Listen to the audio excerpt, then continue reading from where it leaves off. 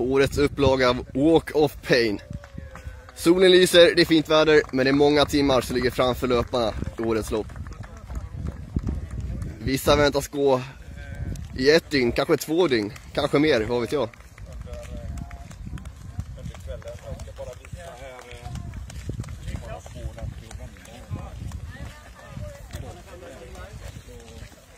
Hallå, hur känns det? Det känns bra. Är du laddad? Jajamän. Vad tycker du om vädret då? Ja, det är gargött. Har du gått förut? Inte här, nej. Nej, men annars? Ja då, det har jag. Hur många gånger? Jag har gått vad? Footrally? Ja, inte fotboll har jag inte gått. Men Jag är här på studiebesök. Vi brukar syssla med annan typ av långdistansmatch. I min egen. Häftigt. Lycka till. Tack.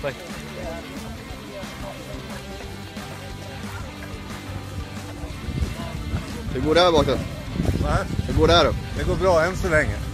Vad siktar du på för tid? Ett varv.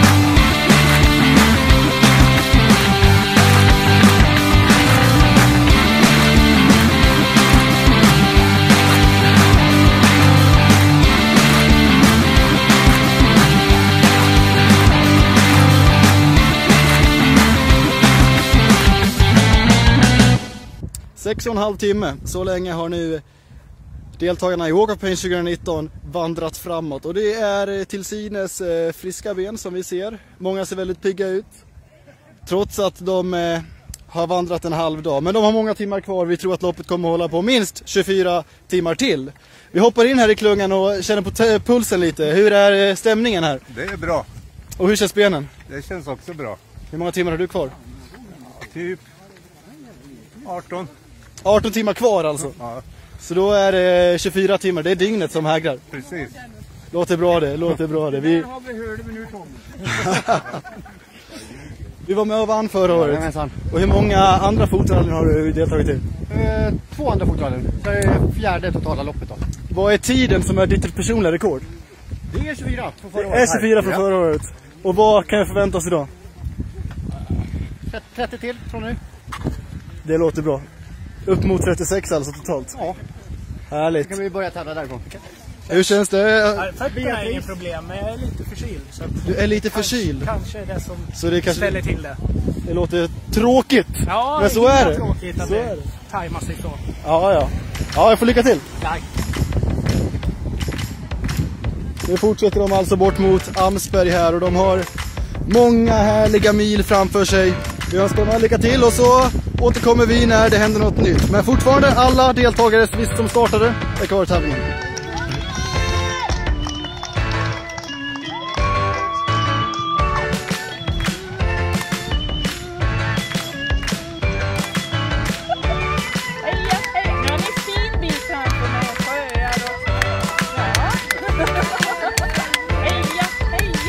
Vi såg en björn där borta. Och 2 vargar och ett lodjur. Heja, heja. Heja på er.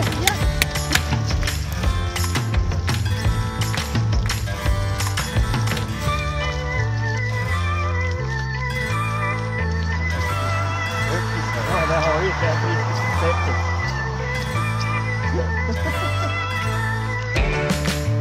Över de flesta, men här i Gagnefs skogar har vi upptäckt något över det extraordinära.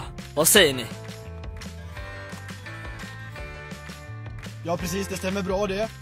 Vi har skickat ut våra 2 reportrar här som vi ska helt enkelt undersöka vad som försiggår i Gagnefs skogar. Det har upptäckt något mycket märkligt. Mycket märkligt, jag instämmer helt. Det är några galningar, eller vad ska vi kalla dem? Gångare åtminstone. som är ute och promenerar så här fast klockan är över 1 på natten. Och de har inte varit ute över 1 timme om vi säger så. De har varit ute i över 15 timmar. Över 15 timmar har de promenerat. Och mer kommer det bli. Mer kommer det bli. De tänker fortsätta så länge benen bär dem helt enkelt. Så vi ska helt enkelt fram och känna pulsen på dem och se vad som egentligen försiggår i deras huvuden. Så häng med! Ja, vi ser här nu att bilen där framme, lyktorna skymtar vi. Man gör ju det. Och där har de några gånger med pannlampor. Det är pannlampor på gången! Det är det de satsar på. Och det är väl ungefär 12 tappra kämpar kvar som vad jag kan förstå. 12 stycken som har gått över 15 timmar alltså. Och SJIK fortsätter sända live. Jaha, stämningen i klungan? Ja, bra. Det är lite tyst nu. Lite tyst. Ja. Ni har gått in i nattmodet. Nu, ja. Och hur länge blir det? 6 timmar lite så här dvala nu då, så börjar ni pigna till framåt morgonkvisten kanske? Ja, vi hoppas ju. Vi har ju till påstopp i 3 så att vi hoppas det hjälper till lite grann. Men annars är det ju fram till 6 när solen kommer tillbaka. Ja. Vad är det för mått och dryck som gäller nu på natten? Ja, det är lite energidrycker och lite juicer och sådär. Så det är det någon som har ont i fötterna? Nej. Är det någon som har gått i... Är det någon som har gått mindre än hälften? Här har vi en alltså, han har 24 timmar kvar. Mycket är synnerligen intressant. Ja, vi måste få någon mer till också. Är det någon mer som gör den här herrens sällskap i 24? Absolut. Mycket trevligt. Är det någon som känner att den har nog mindre än en timme kvar? Nej, de här kommer fortsätta hela natten. Men till alla tittare där hemma som undrar, vad är ni för galningar? Varför gör ni det här? För att vi är dumma i huvudet. Så enkelt är det. Så enkelt är det. Men jag måste säga att de ser förvånansvärt fräscha ut i benen. Ja, verkligen. Det är inga halta lite personer vi ser här, utan det här är pigga och förnuftiga människor. Hjältar ska jag kalla dem. Hjältar. Vi får önska stort lycka till. Stort lycka till och vi återkommer när det händer något nytt, eller hur Bengtsson? Absolut. Ta och filma resten av gängen som går iväg in i soluppgången här.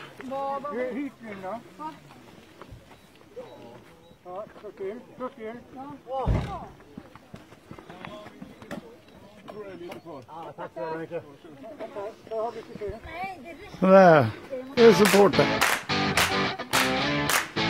Och här står påfösaren. Pigg som en lärka. Oförskämt pigg.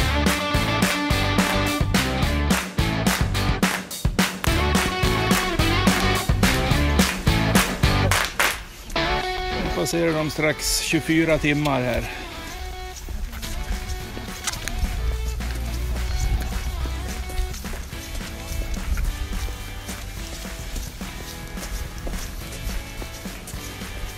Fem kämpar är kvar.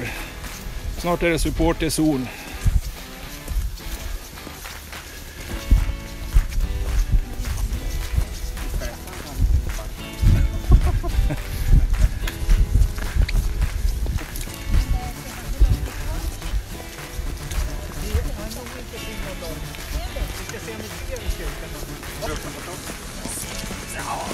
Nu tycker jag ni ska jubla. Nu är det 24. Det blir bra. 24 timmar. Otroligt bra! Yes. Så oförskämt pigga ut!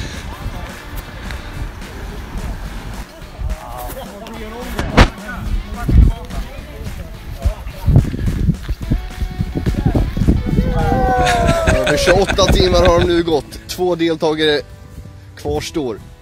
Och det är så trevligt här i skogen så att självaste ordförande Eik har kommit med i gänget. Hur känns det, Bengtsson? Nej, men jag tycker alltså, är det inte så jobbigt som de säger. Alltså, jag har all respekt om de har gått 28 timmar, men jag tycker inte det är så jobbigt. Men vi här i skogen så går det rätt så bra. Det är klart det tar lite i benen, men fötterna, de är riktigt pigga alltså. Fötterna, de är inget problem. Du tror inte det beror på den där airboarden du kör på då? Stäng av den där kameran nu. Stäng av den. 2 stycken är kvar, det hällregnar. Men de ser hyfsat pigga ut. Nu är det supporterzon här. Nu vankas det lite pizza.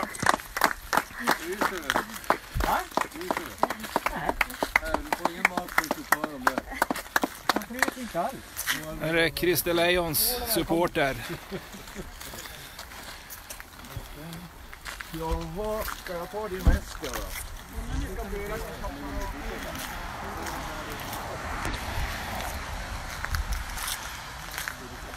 Niklas håller på och packar upp för ännu.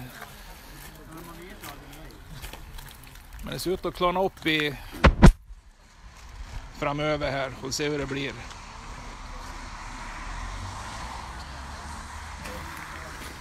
Inte där än. Det ser väl lika pigg ut idag som igår. Ja, då är vi snart igång. Jag känner mig. Tycker du? Ja då. Är ni redo? Är ni? Lycka till! Ha det bra! Ja.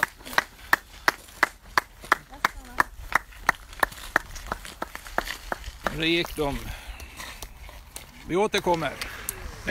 Hejsan, detta var Stefan igen. Jag sände ju live här för cirka 40 minuter sedan. Och nu är det så här, jag befinner mig i Dalarna och på en tävling Walk of Pain. Nu är det så här att vi har faktiskt de två eminenta männen som är faktiskt starkast hittills. Ska höra här hur killarna mår här. Ja, Niklas, hur känner du dig här nu efter 36 timmar här? Ja, fint. Fint. Ja. Har det varit några problem här under nattens gång? Lite trött i natt, men det var ju en vanlig natt. Sen kommer regnhelvetet. Ja. Jag fick byta strumpor för de hade blivit blöta. Ja, okej. Men då fick jag tag i nya fina strumpor. Jajamän. Hur känns kroppen nu? Har du någon skavanker eller något sånt där? Nej, faktiskt inte. Nej, härligt. Jag känner mig förvånansvärt trygg och glad. Ja, FaceTime är ute i Sverige här nu. Vad sa du? Ja, det är FaceTime här ute i Sverige. Det är många som hejar på det här just nu. Jajamän.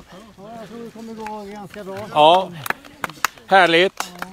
Jajamän, mina vänner. Det här var Niklas. Får se vad som händer. Vi vet inte riktigt än hur de gör.